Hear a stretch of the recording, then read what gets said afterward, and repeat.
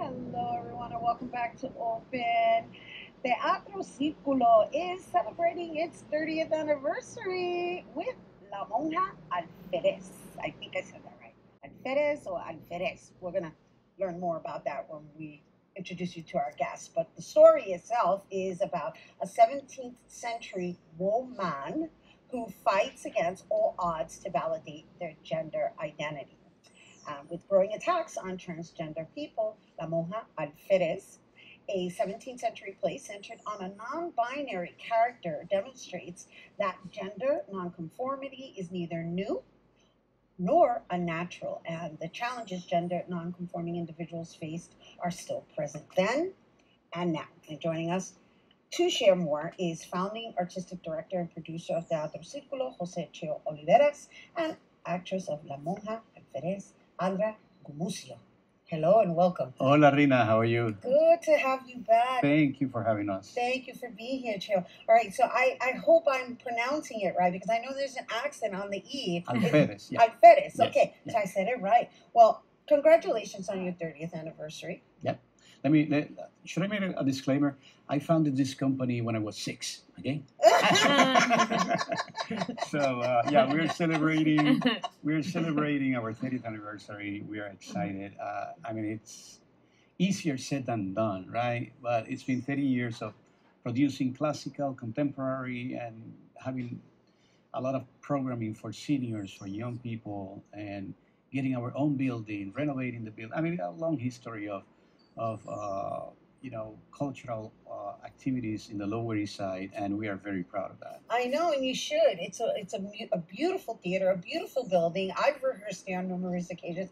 I've visited many shows. I know you're renovating right now, which is why you're kind of traveling into other theaters. But the fact that you've been able to sustain right there on 4th Street, which is like its own theater row, Right. and even through the pandemic, it's really, it's to be admired, and we acknowledge you and we thank you for making sure that our theater is still present. Absolutely. And when I say our theater, I mean a theater with Latine flavor, be it in Spanish or English. I know this particular play is in Spanish with English subtitles. It's a good thing. It's a good thing though, because it's how we learn our Spanish. Absolutely. Yeah, we have been. It's been a journey, and the important thing is to stay with our mission. We actually decided 30 years ago that we were going to be doing a theater in Spanish, because there is 30% of the population in the city are Latinos, and, Right. and we decided that we were going to stick with the language, and then for accessibility issues, we obviously offer the subtitles. But we also do some plays in English occasionally. It's important also to show the different voices from the Latino diaspora in the city, which is huge. Yes, and those are the ones I visited. That's why I made my little. Mhm. But I've actually, we just recently had you on not too long ago. But that, Trujillo, yeah, for Trujillo, right?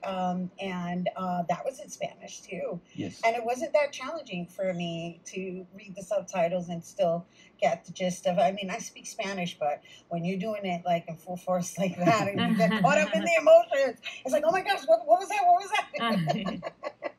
So that's the other thing is, the quality of the productions are really time traveling. Right, that was a time traveler. So I'm assuming this one is definitely going to be a time traveler. So talk to us about this. Why you chose this too? Well, we decided for this year that we wanted to really curate a season that had to do with very, very current issues. Mm-hmm. And obviously, as you mentioned in the introduction, the situation with the transgender community in the States, in the country, Right. it's terrible, and we needed to open a forum for discussion.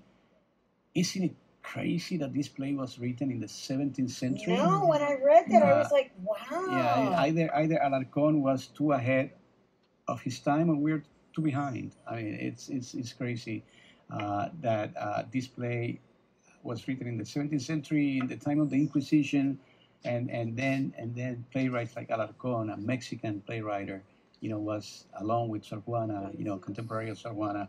They were, ahead of their time, telling people there's space for everyone, right? Right. That's beautiful. And just in case you guys, you need the translation, the translation of La Monja Alférez is the lieutenant nun. And I want to assume, but I don't know, Sandra, are you playing this main character? No, I'm playing Lady Ana, Doña Ana. La Monja Alférez is played by María Fontanals. She couldn't be with us today. But I'm playing, I'm his girlfriend. Right, the love interest. The love interest, his girlfriend. Is that how he's referred to as a his, not a they? Yeah. Just because we're living in this world of pronouns, so I'm just curious to know what kind of language is being used. Yeah, it's amazing. Exactly that. I mean, this character is a woman who identified as, and it's a real story. This is not a fictional story. It's Catalina de Rauso is a historical character who decided that she wanted to live her life as a man. She dresses as a man, goes to the military, becomes a famous soldier, and lives his life as a man. It's amazing. And no question about his identity from the beginning of the play.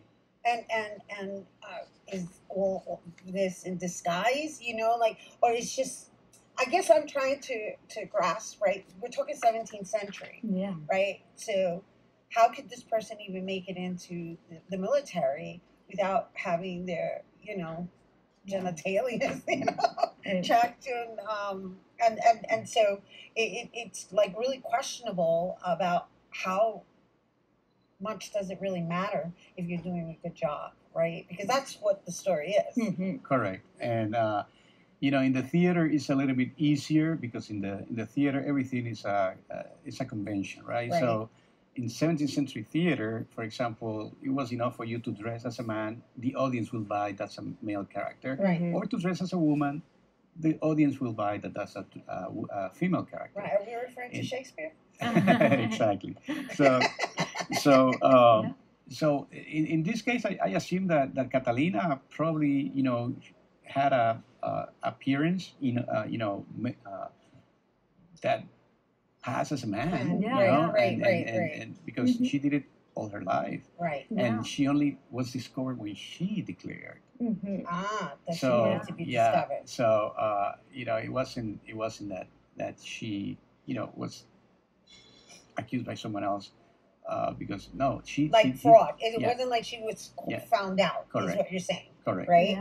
Yeah. And you see the portraits of I call him Guzman because to me it's Guzman. Right. It's a man. It's not.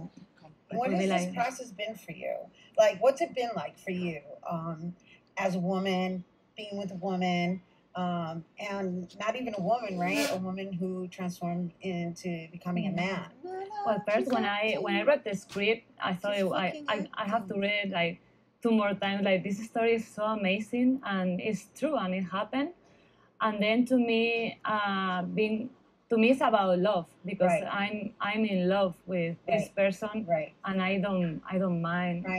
It doesn't matter. It doesn't matter to me because he's so brave and has everything is perfect to me. So to me, and then working with another women, and we are like understanding our characters, and trying to be truthful with the story, the exchange, And so, what do you hope that people walk away with in mounting this production, Cheo? Well, I as I said before, I hope that people realize. Even if it's a little bit, that there's space for everyone, right? This is we are human beings. We are not blacks, white, women, gays, men, whatever. We are human beings, and hopefully, I'm not talking about not even tolerance. I'm talking about acceptance, right? That people accept other people as human beings, as they are, and as they are not, right? Both. Right, so this isn't like an LGBTQIA, let's keep adding letters production, it definitely welcomes it, but it isn't solely for that, because that within itself is its own isolation, right? Because Absolutely. it's like you're giving everything some kind of definition, and versus like, you know what? Look, this is a story that existed from the 17th century, which is really proof that it's been around for a long time, and now it's just a matter of just talking about it in a normalizing manner. Yeah, and if I can, Rhina, I would like to add that as part of our celebration, we also put together an academic conference around this play, and we are inviting 14 scholars and Golden Age specialists that are coming to our theater next week for this conference, and we are going to present all their research about the play, about the playwright, and these professors are coming from Spain, from Canada, Chile, Puerto Rico, the United States. So it's another layer to offer, and educate people about the work. Yeah, beautiful. Thank you for sharing that. And they can find that on the website? On the website, and it's a free event. It's going to be from 10 a.m. till 6 what o'clock. Date is that one? It's on next Friday on November 10th. November 10th. Yes. Well, we thank you for bringing this here with us. Once again, thank you again to José Cheo Oliveras, founding artistic director of Teatro Círculo and producer of La Monja Alférez, along with actress Sandra Gumuzzio. Once again, performances of La Monja Alférez kicks off today, November 3rd, and will run until November 19th at the Chain Theater located at 312 West on 36th Street on the 3rd floor. And for more information, you can visit teatrocirculo.org. Stay tuned. Our Open Artist Spotlight is coming up next.